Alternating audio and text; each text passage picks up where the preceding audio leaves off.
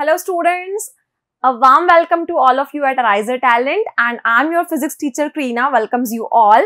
So previously we have a discussion about the magnetic effect of electric current, and in our last lecture we have a discussion about the transformer. So in continuing with these lectures, we are actually discussing the electric devices we are using for lighting purposes. So there are many things which are lightning around us, whether it is tube light, whether it is lights, and we can see a wide variety of lights around us. So basically these lights are brightening just because of the electric supply or electrical apparatus, electrical things which are used behind that. So actually the electric components or electric devices which are working behind that has a very typical construction, and you have to understand the working for this. Understanding of the working is very important, because these type of the questions can be asked in your CBSE exams, and this question can be asked in such a way that explain the construction and principle and working of etc device, whatever you have. So we have a discussion about the transformer till now, but in our today's lecture, we are going to discuss our new topic, that is about the generator. Now, this is a very common term you are aware about. You already, all of you have a idea about what is actually the generator is. Generator we are sometimes using in industries, factories, we are using at our homes, and in the marriages too, you have seen that the behind the tents generator is working. So what actually this generator is? So generator is actually a device which is used to convert mechanical energy into electrical energy. It means it is a device which is going to convert the mechanical energy into electrical energy, that is everywhere there is a lightning around you. So in our today's lecture, we are going to start our new topic, that is about generator. This is about generator. Now, generator is basically of two types. One is known as AC generator. First generator is our AC generator, and second generator is our DC generator.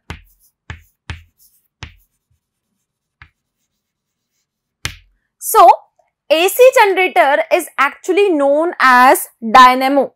So another name for AC generator is dynamo, and this DC generator is actually known as DC dynamo. This is known as DC dynamo. So AC generator will be known as our dynamo, and DC generator is known as DC dynamo. And what is generator? Generator is actually a device which is used to convert mechanical energy into electrical energy. So, generator is a device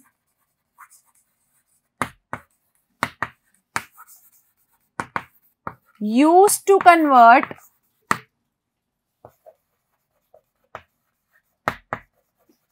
mechanical energy into electrical energy.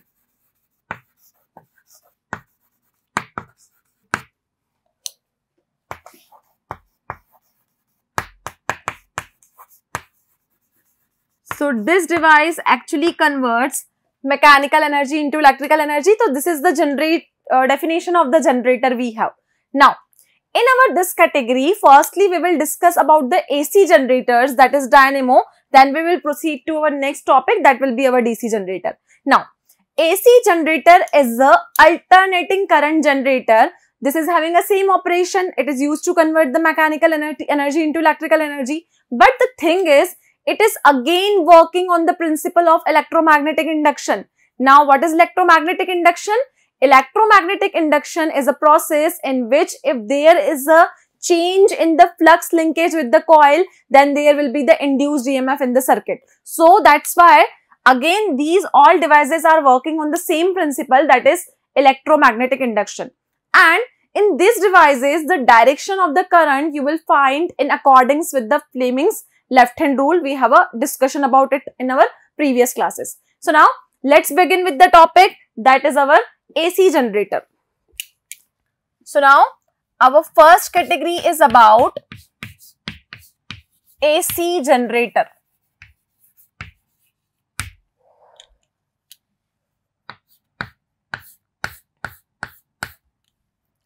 So this device is again converting the mechanical energy into electrical energy, but we have to discuss on what principle it is actually working.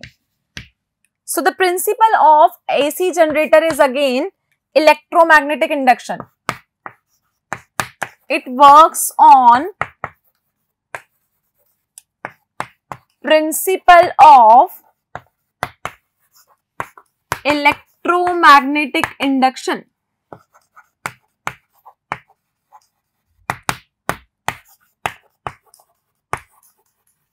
It means when flux linked with the coil changes,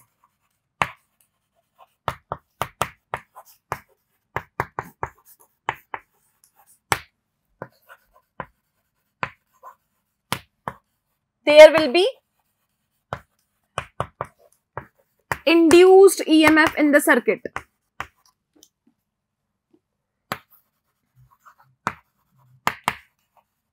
And the direction of the current will be given by the Fleming's left hand rule.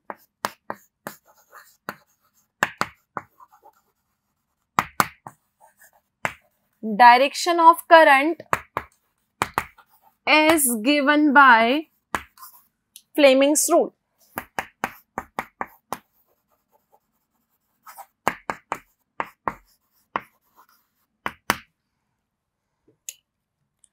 So, this is all about the principle of the AC generator we have. Now, let's move forward to discuss about the construction of this AC generator. So, now we are going to deal with the construction of AC generator.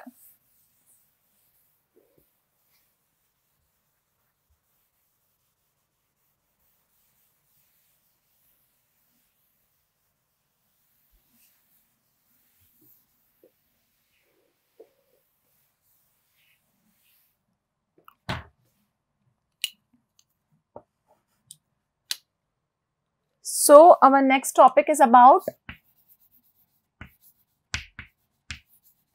construction of AC generator.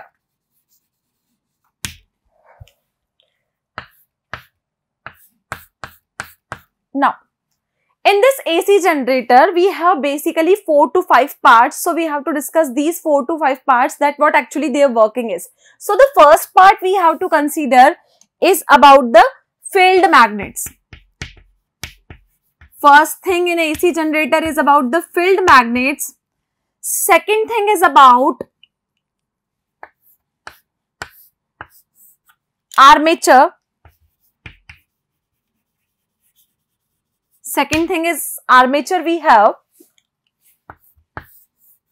Third thing is about slip rings. And the fourth thing is about the brushes we have.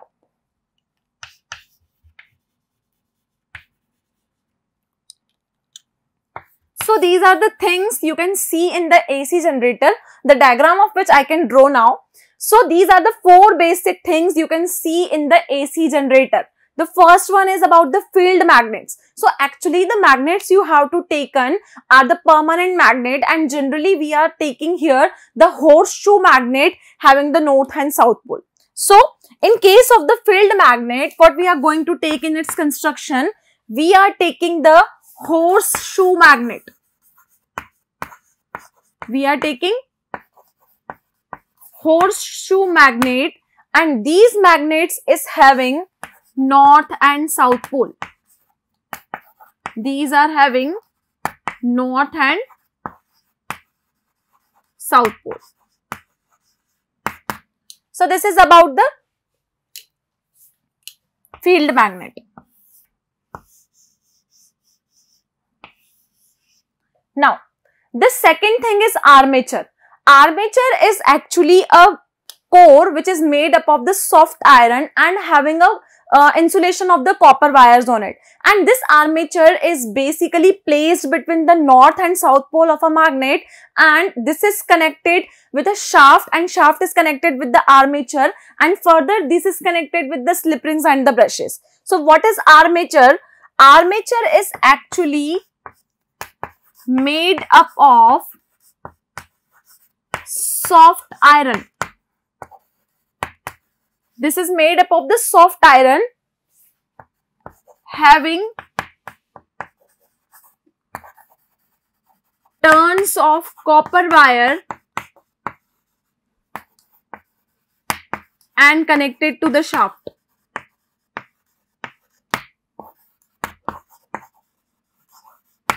So it is basically made up of the soft iron we have. So this is all about the armature we have.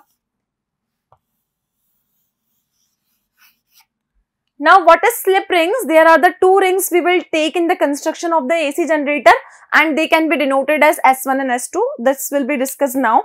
And brushes. Brushes actually we are taking here is actually the carbon brushes.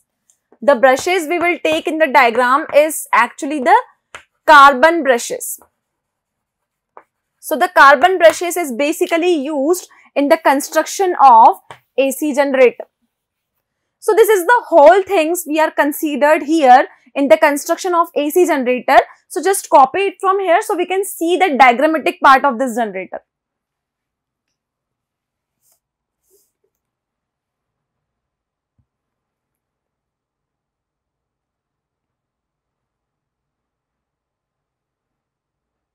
So now let's move to the next part, that is about the construction of the AC generator.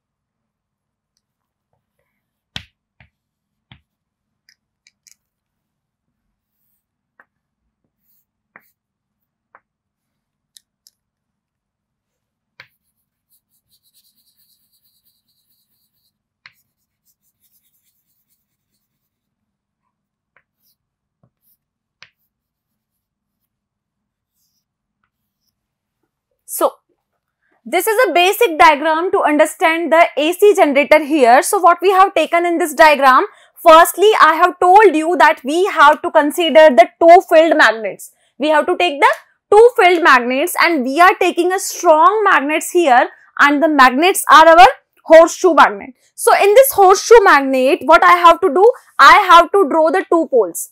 One is north pole and one is south pole. So this is the two field magnets I have taken here. Now, in this construction, what we have taken a armature. Armature here is actually made up of the soft iron core which is placed between both the poles of a magnet. So we have the two poles of a magnet, north and south, and I am just placing this armature. Here this is armature. This is our armature ABCD. This armature, which is actually made up of the soft iron core, is placed between the north and south pole of a magnet. Now, in between this armature, you can see that there is a line passing. I can draw this line with the yellow color. This is passing here.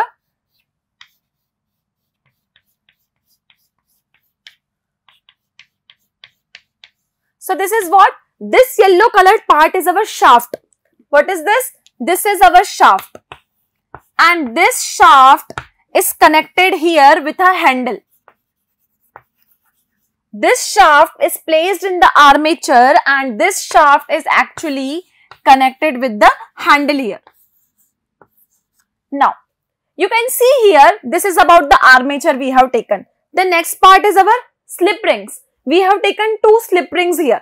These slip rings are actually S1 and S2 and these are connected with the ends of the armature here. So I have mentioned here S1 and S2. So these S1 and S2 are nothing but they are slip rings. These are our slip rings. And you can see that these are actually connected to the bottom part of the armature. This is the end of the armature and the slip rings are connected here. Now, next thing is our brushes. To these slip rings, we have connected two brushes here. And these two brushes are actually B1 and B2. This is our B1 and this is our B2. This B1 and B2 are the two carbon brushes we are taking in this diagram. So I can write here B1 and B2 are our brushes. So this is our brushes and you can see that this is not connected to the part of the armature we have. These are connected separately here. And from this brushes B1 and B2, we are connecting the supply from here. So this is our supply. Supply is connected to the brushes B1 and B2. So this will be our electrical supply. So this is the basic diagram to understand the AC generator we have. And we have mentioned the name of the armature as ABCD. So this is the whole picture of AC generator you can see here. So just copy that diagram so I can explain you the working of this AC generator, that how it actually works. So just copy it from here. So now let's discuss about working of AC generator, that how it actually works.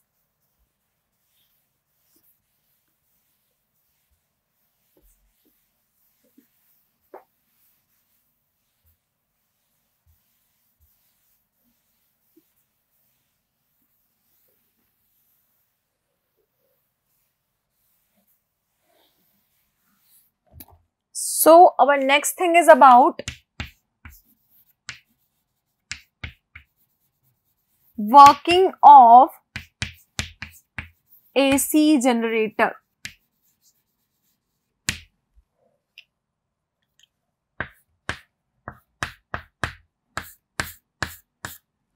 Now, you can see in this diagram, we have just placed this armature ABCD in the horizontal position. So I can assume that this armature is placed horizontally like this.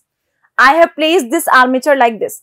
If this armature is placed horizontally in this direction and I am labeling it ABCD, if I am going to move this armature ABCD in the anti-clockwise direction, anti-clockwise means opposite to the clock direction. So this is going to rotate in this direction.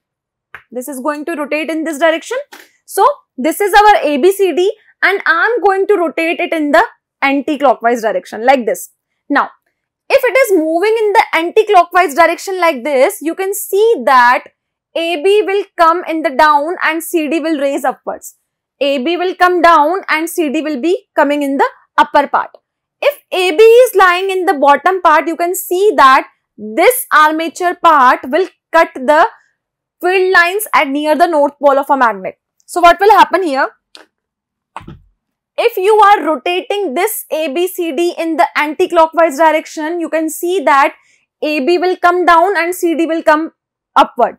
And when AB will come downward, it is going to cut the magnetic field lines near the north pole, and this CD is going to cut the magnetic field lines near the south pole. So this is the first point I am getting from here. So what will happen in the step number 1?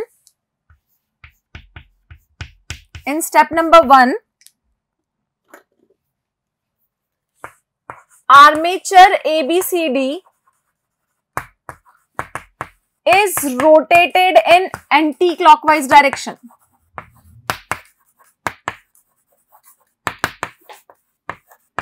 If it is rotated in anti-clockwise direction, what will happen? AB will come in the downward portion and CD is going to be in the upward portion. So, AB will be in downward and CD will be going to be in upward. So these two things happen here.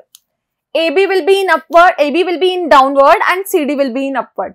If AB will be in downward, it is near to the magnetic north pole of the magnet. So it is going to cut the magnetic field lines of the north and CD is going to cut the magnetic lines of the south. So in the next point, magnetic lines near north is cut by AB and magnetic lines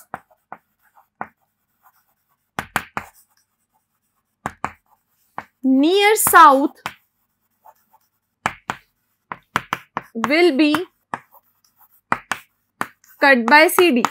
So this is actually happening here. Now, if the magnetic flux linked with the coil changes, you know that there will be the induced EMF in the circuit, and induced EMF is going to develop the induced current in the circuit. And how you will find the induced current direction? It can be found accordingly with the Fleming's rule. Now, according to the Fleming's rule, if the coil is rotated or if the armature is rotated in the anti-clockwise direction, we can see that the current is going to flow from B to A and D to C. If it is rotated like this, the current is going to flow from B to A and D to C. This is found in accordance with the Fleming's left hand rule we have. Now, so the direction of the induced current will be from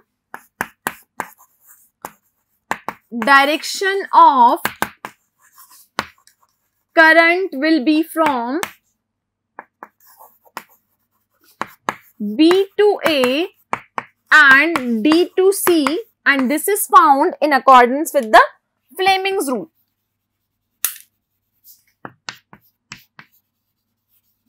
So this is in accordance with the Fleming's rule. Now, if it is moving in the anti-clockwise direction, the direction of the current will be opposite. It will be from BADC. So I can find here the direction of the current is BADC. So this will be the direction of the current in the first case, that is our anti-clockwise movement. So this is our step number 1 for what we are doing here. Now, in our step number 2, what we actually are doing, we are just reversing the polarity. It means we are placing the AB part in the right side and CD part is shifted to the left side here. So, in our step number 2, you have to copy this step, so I can write here to explain you the further part. Just copy it from here.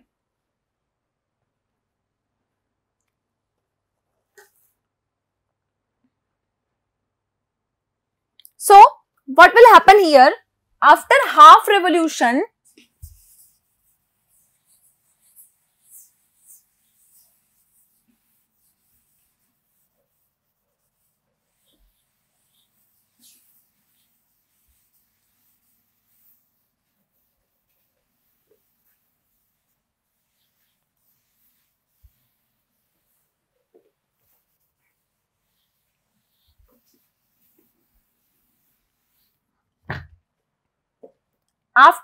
revolution, so this will be our step number 2.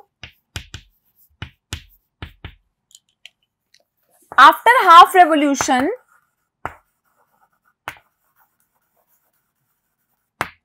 the direction is reversed. The direction is reversed in such a way this AB is appearing in the right side and CD will be shifted to the left side. It means if it is shifted to the right side, now AB will come upward and CD will go downwards. So after revolution, AB is shifted to right side and CD is going to shift in the left side. So this will be going to happen here. If this happens, you can see that AB is coming in the upward direction and CD is going to be in the downward part. So AB will be in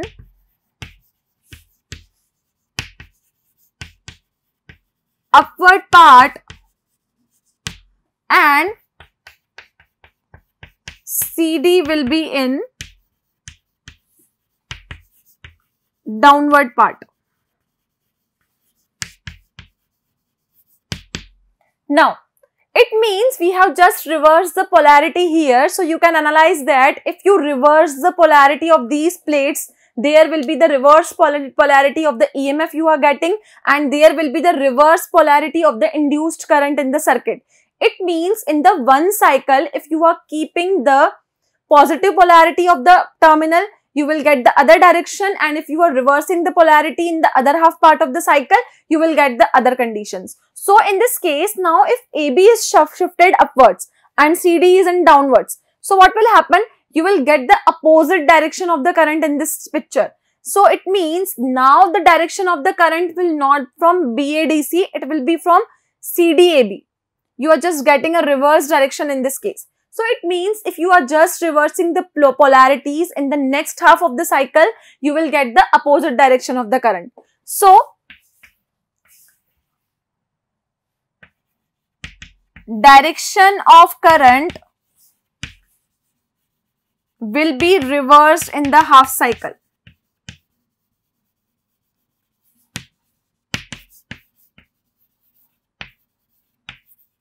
Now, in the first case, we have a direction of the current BADC.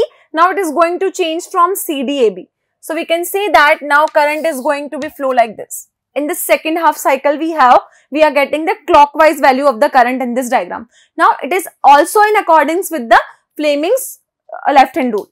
Now, you can see that here are the two cycles we have considered. In the first cycle, we have kept AB in the left-hand side, and in the second side, you have kept AB in the right hand side. Now, if you change the polarities, you will get the different values of the current and induced EMF in both the parts of the circuit. So, if the polarity is reversed, you will get the opposite direction of the current, and if the polarities of the revolution will be considered reversed in the second part, again you will get the reverse value of the current in this case. So, it means in simplest form, I can say that if we are reversing the polarities, we will get two different values of the current here. So this is all about the AC generator we have seen here. It is basically working in the two cycles of the revolution. One, in first part, you have to kept AB in the lower part, and in the next cycle, you have to kept AB in the upper part. Now, this is all about the AC generator, but one more thing we have to consider here, that is about the frequency of AC generator. So the next thing is about frequency of AC generator.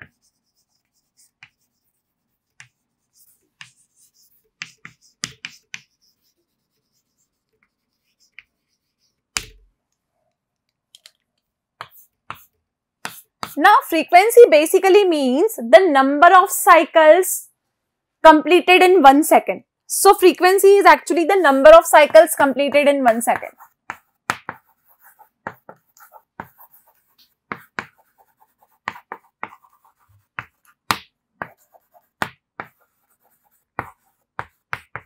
So, according to the working of the AC generator, we can say that the frequency of the AC generator will be that how many times it is changing its polarity. So, if it is changing its polarity 2 times, we can say that the number of cycles completed are 2.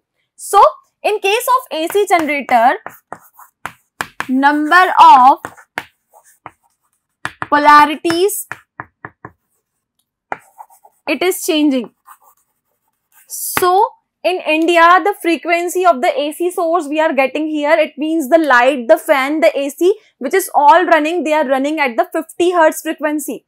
We in India, we have provided a 50 Hertz frequency. So, in case frequency of AC in India is 50 Hertz. Frequency of AC in India is 50 Hertz. It means in India, 100 times the polarities is changing in 1 second. 50 Hertz frequency means this polarity is changing 100 times in 1 second. So, polarity is changing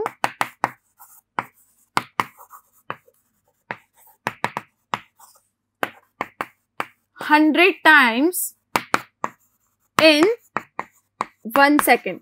That's why the frequency of AC supply in India is 50 Hertz. So, you have to remember this point. This is for your general information.